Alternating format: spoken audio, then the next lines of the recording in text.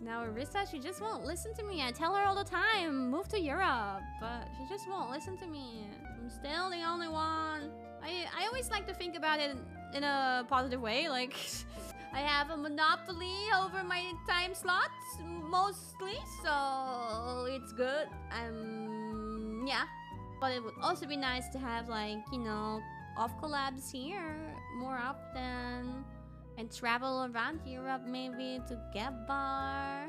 Can't move her entire family. I know, but your 𝗶𝗃𝗃𝗀𝗀 family channel. Yeah, it's kind of crazy over there. Her family said they wanted you.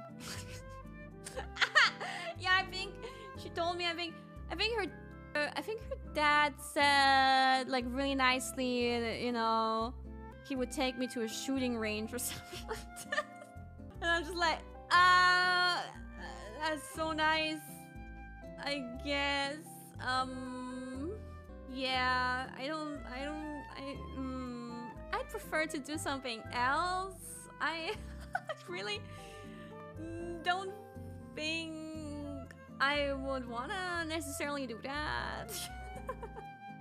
Not really my first choice of activity, but yeah, sure.